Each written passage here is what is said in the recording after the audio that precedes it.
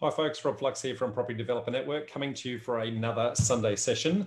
Today's topic is a little bit off centre from property side of things, but there is a slight property twist to it towards the end. The topic is bankruptcy law changes and the impending changes that are actually coming as announced by Josh Frydenberg as of Thursday this week. And the intention is to actually stave off the economic collapse that I guess is potentially impending, given the fact that we are in the worst recession since the Great Depression. Now, that said, let's get into the topic a little bit. So I guess there are thousands of companies right now that have temporarily been able to fend off insolvency and liquidation under some temporary insolvency and liquidation laws that came into effect in March last year. They've been extended to about December 31st in that temporary measure. However, there's a number of questions that are sitting in and around, the economy about how many of those businesses are actually going to collapse, okay? Now, the changes that were announced by Josh Frydenberg this week are the largest changes to insolvency laws in the last 30-odd years and will have a massive impact on the ability for businesses to actually try and trade out of some challenging times that they're in right now in and around these COVID times and the implications that have happened around that. So the intention is that it's going to apply to any businesses where they've got a liability of less than $1 million, okay? So that's about 76% of all small businesses who are currently going through the insolvency process. And I'll go through those numbers in a bit. But there are 98% of these businesses that have less than 20 employees. So there's a large implication on, the very small businesses that, the coffee shops, the small restaurants, and the sole operators, a number of people like that that have been unable to work for a variety of reasons during COVID, with a number of lockdowns going down, and in particular in Victoria, where they've had to go through 2 different lockdowns at the same time. So these changes are going to affect millions and millions of employees and obviously as a byproduct of their employers being able to stay in business. But the number of employees currently that are going through JobKeeper and JobSeeker and a number of things like that, all of these laws are actually all intertwined. And so there's, a number of things that they need to actually have a look at in doing this. So this overhaul it comes, against dire predictions of the fact that we're going to have a wave of small businesses actually go under. And I've got some stats from the Australian Bureau of Statistics that sit in around that. Once things like the COVID support packages start to die off, and there are a number of those support packages. So there's been moratoriums on mortgages. There's been moratoriums on evictions. There's the JobKeeper and the JobSeeker. All of these things are starting to wane out. And so what the government is trying to do is to say, well, what can we do to prop up these businesses, keep them afloat for as long as humanly possible, and keep them trading and allow them to actually trade out of debt, where in many other instances and under the previous laws, they would actually have been forced into the insolvency process and assets frozen and or sold. Now, why is this the case and why is this really important? Well, let's just have a look at some of our unemployment rates. So you see unemployment shot up massively and has come off quite a little bit, but they're anticipating another spike in that, given that these aren't the latest. They were the latest released this month, but there's about a 6-week delay in the announcements of these, and obviously Victoria being locked down still. So we're at approximately 6.8% unemployment at this moment in time. And if we then take an extended look at this, not only have we got unemployment, but we've also got underemployment. So the underemployment is currently sitting at 11.8%. There's also a thing called the underutilization rate, where people are employed, but they're not employed to their full capacity. And that's sitting in around the 18% mark. When we have a look at all of those things, the reason for that is that businesses aren't able to trade at the moment. And as they're not able to trade, they're not able to generate income. As they're not able to generate income, they're accumulating more and more debt. Now, all of these people, these stats for the unemployment and underemployment are being propped up by the JobKeeper packages. And with those JobKeeper packages about to wane off, that's where I guess everybody is really concerned about the long-term implications. So let's just have a look at the JobKeeper and JobSeeker situations as to where they are right now and where they're actually heading. So if we have a look at JobKeeper, there's currently $1,500 per fortnight on JobKeeper. That's about to end at the end of September and be cut down by about $300 a fortnight down to $1,200. And then that's going to drip feed down a little bit further. At the end of December, that's going to drop another $200 down to $1,000 per fortnight. And that's scheduled to cease altogether in March sometime. On a similar vein, JobSeeker, currently $1,100 per fortnight. That includes a $550 coronavirus supplement. That supplement is about to be cut by $300 at the end of September, which is only a couple of days away. And that's going to go down to $800, being only $250 coronavirus supplement. And then that's scheduled to end at the end of September, where everybody then has to start looking for jobs and a number of things like that. So it gets really, really bleak. And a result of that, the Australian Bureau of Statistics have actually gone out and said, well, how many businesses are actually in financial difficulty right now? And they're, whilst they only interviewed a subset of businesses, what they found is over a third of businesses are actually impacted at the moment, or a third of small business, I should say. So 35% of small business is in severe financial difficulties, with 18% of large business.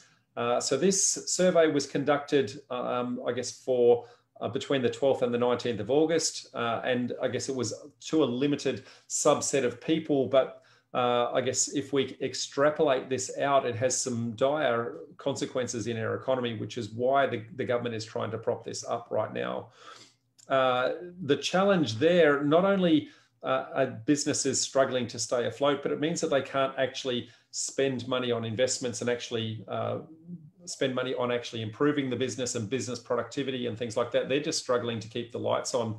And with no business investment, that means that I guess the accumulative effect of that, where people are spending money in other people's businesses as they buy assets and infrastructure and things like that, tends to slow down. And so it has this daisy chain effect of multiple businesses potentially going to take each other out.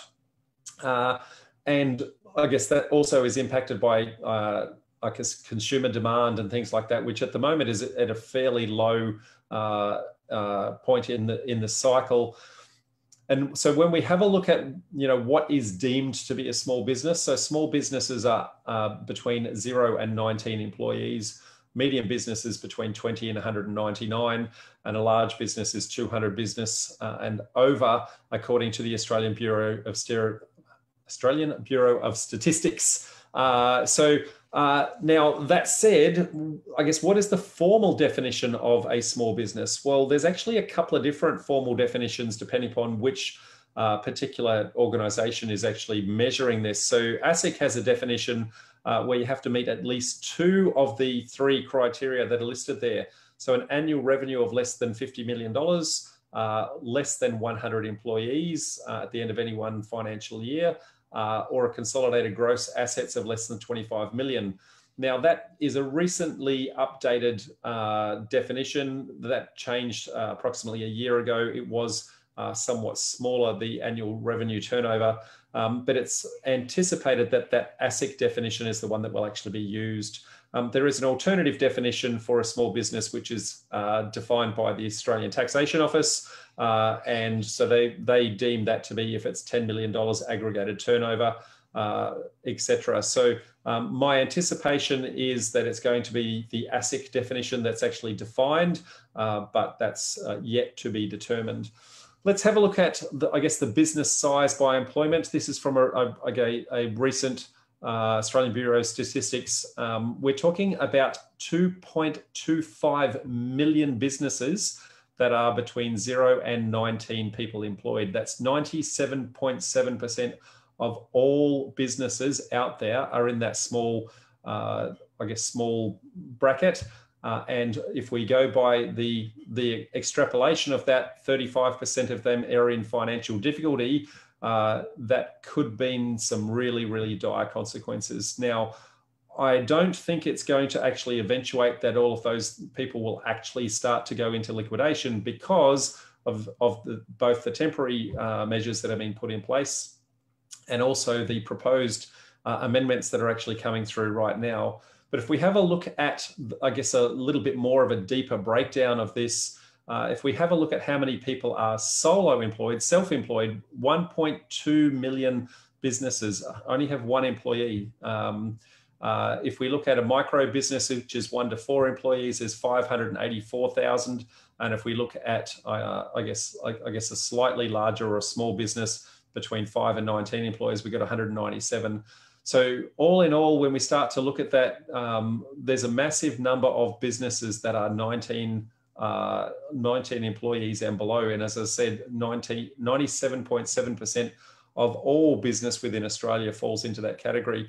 What that typically means is turnovers for those businesses are quite small and have implications to, I guess, the number of employees that they employ, and they in turn go and spend money at other small businesses.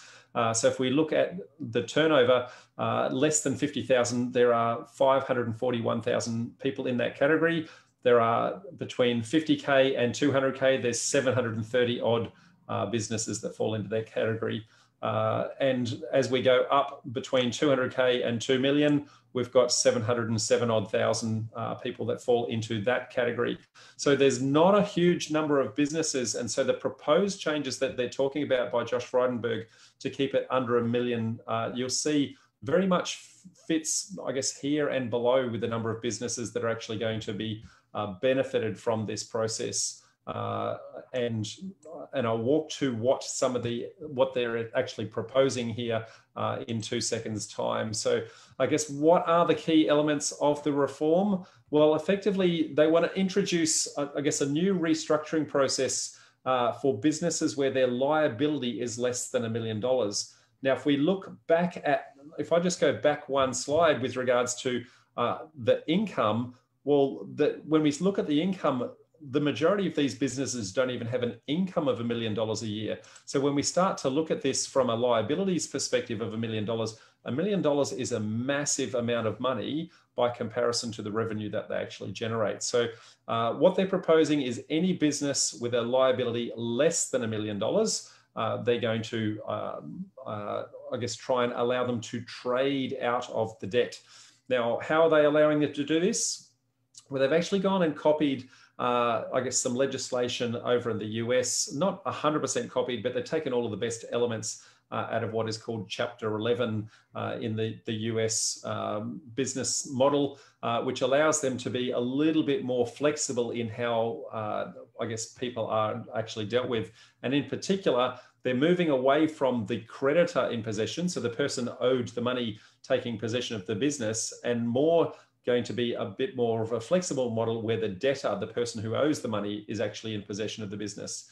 This allows eligible businesses to restructure existing debts while remaining in control of their business. By being in control, they know, I guess, how to generate the revenue best, whereas liquidators typically going to come in and just dissolve the assets. So that's the first step in the process, is allowing the business owner to actually trade the business, which is very different to the current process. If and when that business gets into trouble, I guess this is the process that's going to happen. So firstly, there's going to be a flat fee to call in any advisors to allow them to trade out of this. And the process will be that you have 20 business days to develop a restructuring plan by that small business restructuring practitioner. Once you have that plan in place, you then go out to your creditors, and you have 15 days for the creditors to then vote to see whether or not that plan actually is an acceptable plan for them to allow you to do that. Now, if that is, then you can continue to trade because you've defined the rules under which you're going to trade.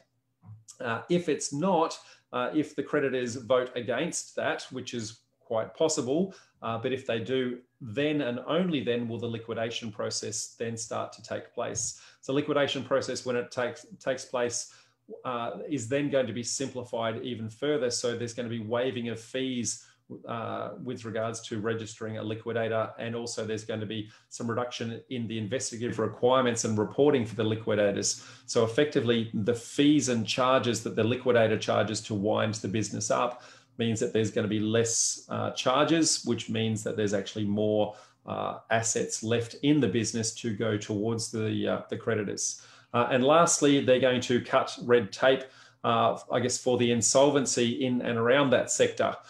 So what does this all mean for the property market? Well, what it really means is that there's a number of changes that are going to come. I guess COVID has introduced so many changes of late, and the property market has been holding up steadily, but having little minor dips.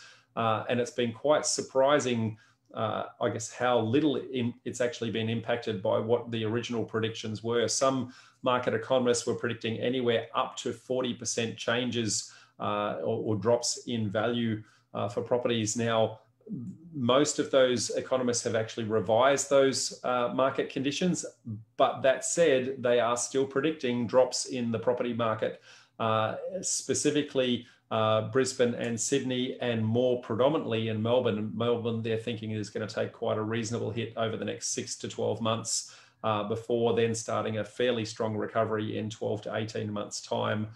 Because underlying, we've got some fairly strong fundamentals that sit below us that are, I guess, keeping the property market afloat.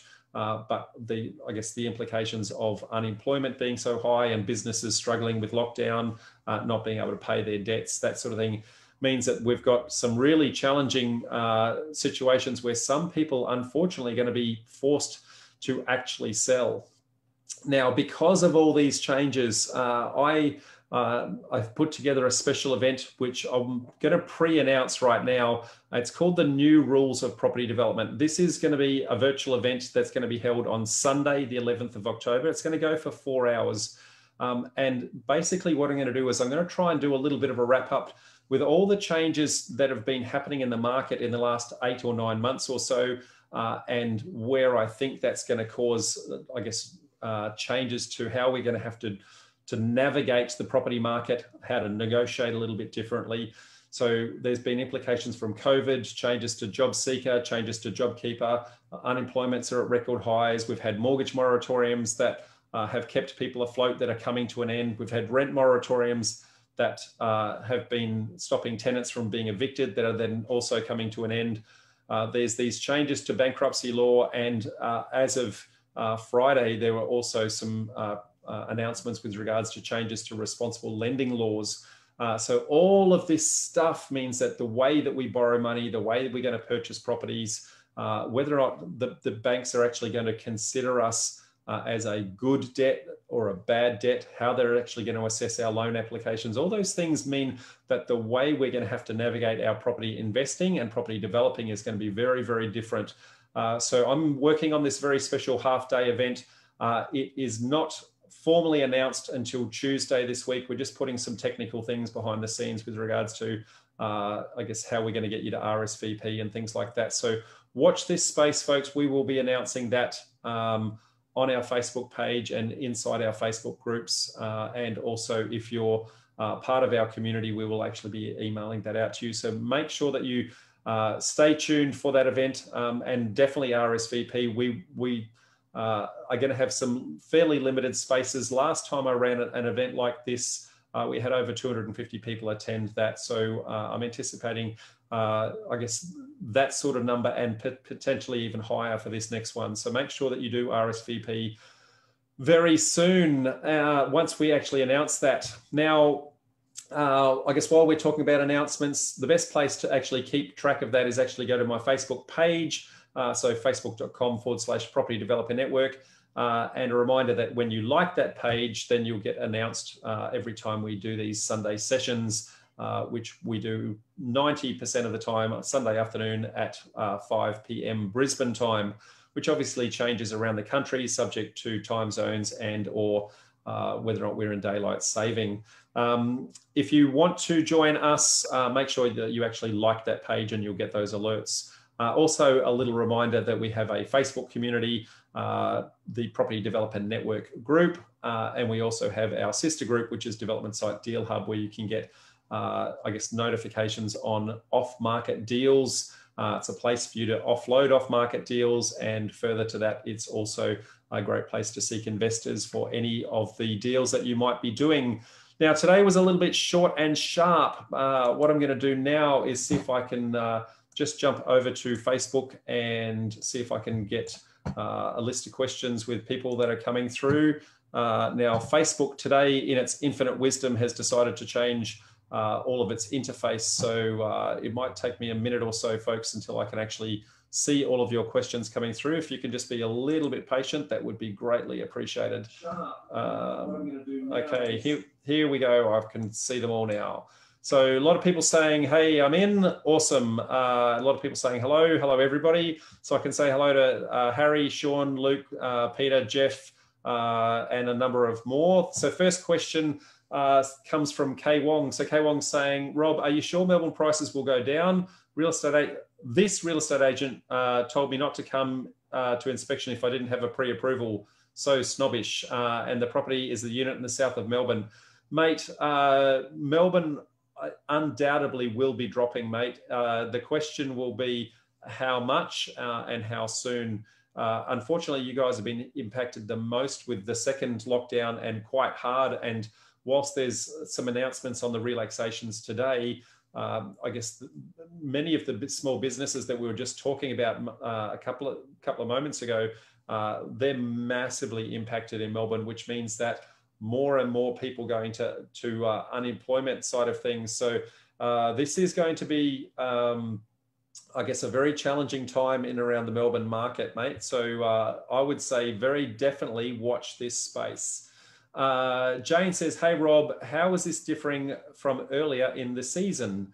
Not sure what you mean by earlier in the season, Jane, but this is effectively I guess a follow-on from an event I did about 4 months ago called Perfect Storm. So Perfect Storm was talking about, I guess, the fact that COVID was hitting us and the implications of this. Now that COVID has hit, some of the ramifications have been there. The government's put all the incentives in place, all the infrastructure spends, and the job keepers and the job seekers, all that sort of stuff. This is really, I guess, a follow-on from that to say, well, what are the longer term ramifications of that now that we've got a little bit more runway and we can see exactly what's going on. So hopefully that gives you some insights on that. John's got a question. Any hints on checking the financial stability of builders before committing to a contract? That's a great question, John. The best thing that I can suggest there is that you need to go to your relevant building authority in each state and check on the builder's license. In most states, they actually have a requirement to report on any infringements and also the financial viability of the company at that point in time. Where it gets really challenging, though, is that what you're really seeing is as of the last financial year. And so it doesn't really give an insight into what's happening right now. Because of that, you should always make sure that you've got the appropriate special conditions in place to have what is called a tripartite agreement, where yourself, the bank, and the builder, if any one of the three go out of business, then the other two have the ability to just take over the project, bring in a third party, and kick on with that. So make sure in doing that you've got special conditions in your building contract that allows you to get all of your, I guess, sign-off certificates for your slabs and your frames and all that sort of thing as and when you're going through the business, and you're not trying to claim that at the very, very end.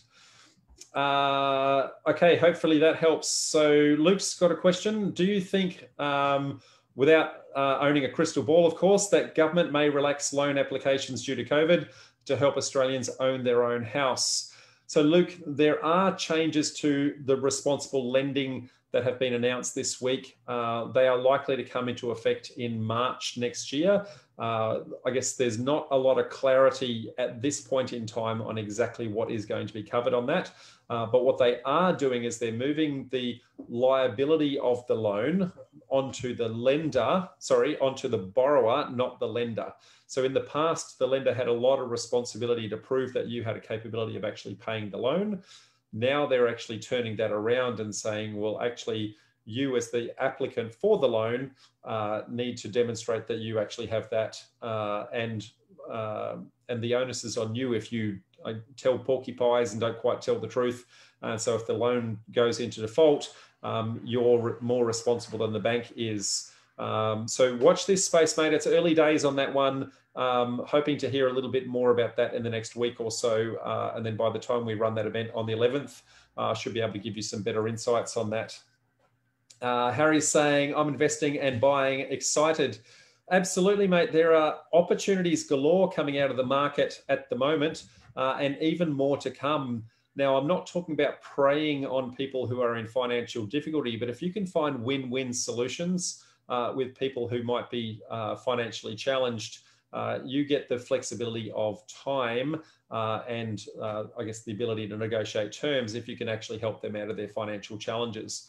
So right now is fantastic buying opportunities. There's not many properties on the market at the moment. I guess the number of people that have listed properties have dropped significantly, but there are people very definitely proactively selling before the bank starts to come in and start tapping on their door.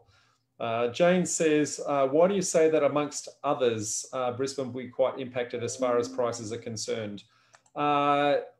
Jane, I guess across the country, property is going to be impacted, but it's really Sydney and Melbourne have had the biggest COVID impact, and Queensland has then had the biggest impact from the borders being locked down. So it's really, I'm going to say Melbourne, then Sydney, then Brisbane have had the biggest implications with regards to industry being impacted by shutdowns. So that's why we're saying that. Now, I think we're going to be somewhat sheltered here in Brisbane, but you know, depending upon which economist you're talking to, they're talking between 5 and 10% drop in the market, and then a recovery in 12 to 18 months' time is what most people are actually predicting. So very early days on that one, but that I would tend to think that most of that would be fairly accurate. Harry's saying not much stock available in Melbourne. No, mate, there's not much stock anywhere. People are only selling if they really have to at this point in time, because there's not enough people that have actually got money. If you don't have a job, the ability to purchase becomes very, very difficult. So, you know, people are tending to hold on to stock at the moment and only sell where absolutely necessary. So you can bet your bottom dollar that the ones that are actually going on the market, they're probably in a position where they have to sell, not that they just want to sell. So watch this space. Amy says prices will go down in Melbourne, but loans are much harder to obtain these days. So not surprising that vendors and agents are being cautious. They are much harder to obtain despite very low interest rates, Amy, again, which is why I guess the changes to the lending laws are going to be coming through. Now, they won't hit until March. So there's, you know, quite a bit of lag between now and March. But I guess the responsible lending laws that are going to come in, I think will make things a little bit easier to actually obtain loans. Now, I don't think it's going to impact the big four banks too much. I think they're going to be sticking to their guns with regards to how much that they measure against us with regards to our borrowing capacity. But the smaller banks and the smaller lenders, I think, are going to get a lot more flexible, a lot more nimble in the kind of products that they're actually offering. So watch this space with product offerings that are going to come out. K Wong says, hi, Rob. So you are thinking that the price is going down is yet to come? Because I've been watching some Melbourne prices. The average rolling 12-month prices have gone up in the last few days, although I must say the stock market has diminished, especially since so I'm not talking about stock market. Oh, sorry, the stock on market. So rolling average is a really tricky one, mate. But if you, I guess largely over the last little while, it has been steady, but what they're predicting is that the drops are going to come. So both CBA and Westpac have revised what their original predictions were for market drops. So they were predicting anywhere between 20 and 40% drop in the market if you go back 6 months. They've all revised their price drops, and the majority of them are predicting that Melbourne is going to drop between 5 and 10%. and the rest of Australia is probably going to be around that 5% mark. So I'd encourage you to go look at what some of the economists are saying that have got a little bit more insights into a lot of the raw data that I've got at this very moment in time, mate. So Harry says, I've got money and almost zero stock in Melbourne. Well done, mate. So John Butler saying, thanks, Rob, awesome info, rebuilder stability. No problems at all. Lynn says, I don't want to underplay it, but when you look at the actual net profit per year on many small businesses, they are running on a shoestring. Absolutely, that's kind of the point. Meaning COVID or not, they would struggle medium term. That's just my observation. And I would absolutely 100% concur with that when you look at those numbers. So, if you're talking about businesses with a debt of $1 million and their turnover is not even $1 million, it's going to take them a long time to trade out of that. So it's going to have to be a very, a very robust lender or creditor that's actually going to give them the runway to actually do that and be patient enough to wait for their money. Luke's got a question. Are people on government benefits behind on the right ball of trying to get a loan for a property for later sale or personal ownership now or in the future?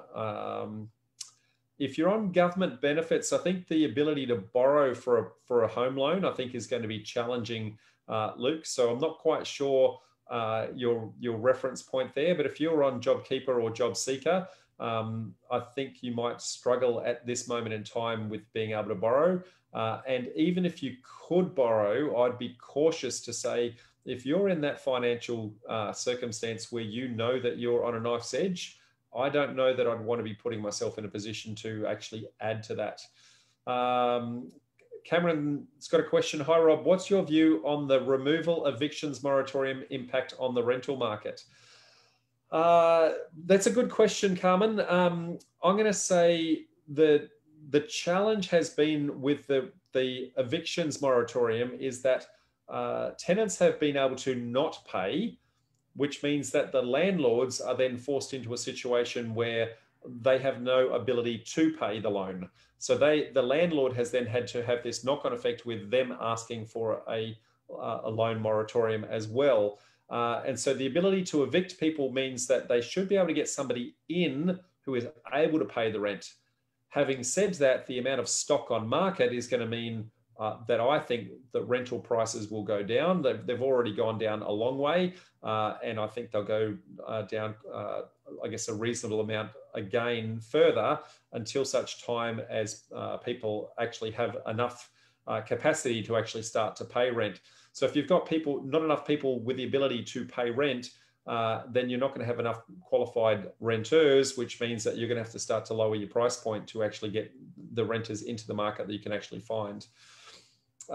Julie's got a question. Supply is currently an issue in Melbourne. 5 agents I spoke to last week are all achieving higher prices than pre-COVID. They were all expecting drop in prices before COVID. COVID hit, but demand is now exceeding supply. It will be interesting when restrictions lift and supply increases.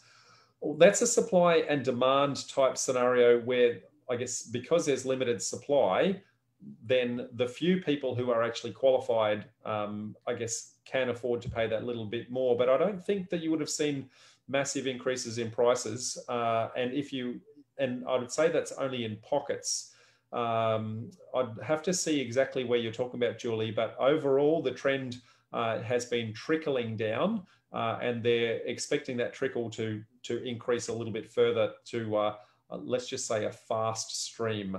K Wong says, that's great to know. Thanks, mate. I actually really wonder if prices will drop, especially in the inner city. Yeah, keep an eye on the markets. Look at the trends.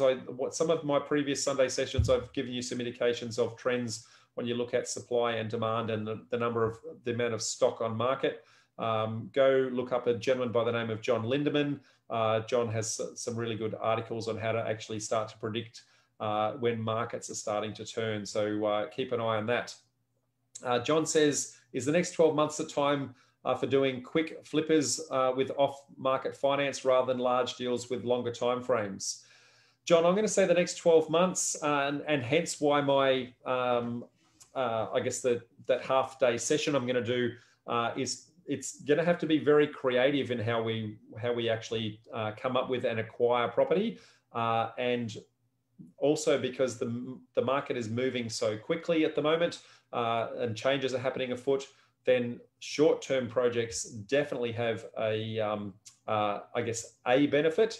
However, all the predictions are that the market's going to rise in 12 to 18 months' time. So that said, the longer term projects may actually be a little bit stronger, because by that time we'll have opened the international borders. International borders means that we've got more demand coming into the area. So the likelihood of the larger projects actually picking up in the longer term, I think, is actually higher. Whereas the short-term projects might be a little bit more volatile. Harry says, Rob, in which city should we invest? Harry, I'm not going to fall for that trick, mate. I guess I know that you're part of my program, but I'm not going to announce that stuff to the world. The best guidance I can actually give you is become an area expert, and generally area expert in the local area in which you are logistically, geographically convenient. That would be something where you can actually then go and investigate your projects and run your projects. Now, noting you said invest, and I'm talking about develop, okay? I guess I am a property developer and I keep my stock as my investment. I don't go and buy long-term buy and hold anymore. I did that for 20 odd years and I've now learnt the error of my ways. And so now I'm a fully fledged property developer.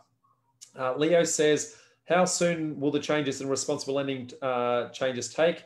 I'm on capital gains income only. Leo, they're talking about that coming into force in March next year. I'm going to say the next month or so will give you, I guess, the full details on what's going to come in. That then has to be voted on in order to actually be approved. But it would be very difficult for the opposition to actually say no to those, because it really is something that's going to be stimulating our economy. Luke says, thanks for your time and answering people's questions. You're no problem at all, mate. And Harry's replying to Leo, so I'll leave that in place. Tamara says, are there any insolvency restructuring laws that apply to those small businesses with 1 million plus debt? I'm not aware, Tamara. I guess with the 1 million plus, I don't think that they're proposing to change that. It's really the 1 million below debt. I'm hoping that you're not one of those people in that 1 million plus debt category. So I'm hoping it's just a generic question, because that's a very tricky place to actually be. So, but to the best of my knowledge, there is no changes to anything with the $1 million plus debt, and that would be maintaining the existing structure. So that said, folks, we're coming up close to the hour and doesn't look like there's any more questions coming through. So I'm going to leave it at that. But what I would say is just a reminder that we will be doing that upcoming event that is, I guess, the new rules on property development. We're going to talk about the implications of all of these changes, whether they be I guess the changes to what's happening in and around COVID, whether it's the changes to the lending criteria, whether it's the I guess the changes to the bankruptcy laws, changes to evictions, all of that stuff. It's all snowballing together and it's got a bit of a mixed bag. So I'm going to do that virtual event Sunday, the 11th of October between 9 a.m. and 1 p.m. Watch this space. We'll send the alerts out for that on Tuesday. So please make sure you RSVP early because our spaces will be limited. So there you go, folks. Thank you very much for your attendance today. It's been great once again, and we will see you again next week on our next one. Bye for now.